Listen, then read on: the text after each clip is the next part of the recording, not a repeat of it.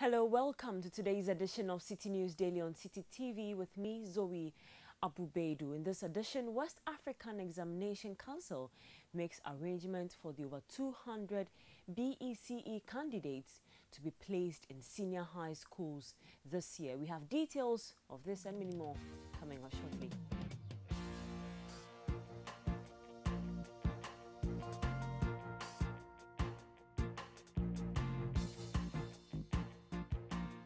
The West African Examination Council, WAEC, has resolved to place the over 200 BEC candidates in Bunkpurugu in the northern region in various senior high schools, even though they were unable to write the English and RME papers this year. WAEC had earlier suggested the candidates would have to resit the papers next year and miss out on continuing their education. But a child rights organization sued WAEC after that pronouncement.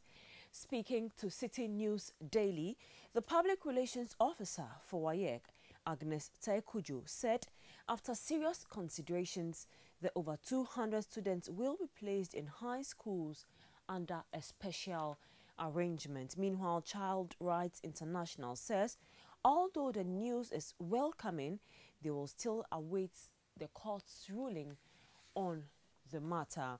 Meanwhile, the West African Examination Council has released the provisional results of the 2017 Basic Education Certificate Examination (BECE).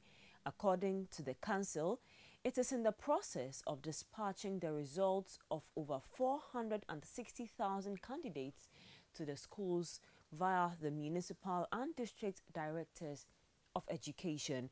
The Examination Council in their statement also announced the withholding of results of 1,298 candidates due to suspicions of examination malpractice. These candidates were found to have cheated in the objective test section of the examination by the Item Differential Profile (IDP) software. In a related development, thousands of senior high school graduates risk missing out on entering various tertiary institutions this year because WAEC has failed to release their results. This is because the examination body is yet to conclude investigations into alleged malpractices which affected over 180 schools across the country. The headmaster of one of the affected schools, who spoke to Citi News on condition of anonymity, accused WAEC of being evasive about the said investigations, but WAEC has since dismissed the allegations, insisting that they have been communicating with the affected schools.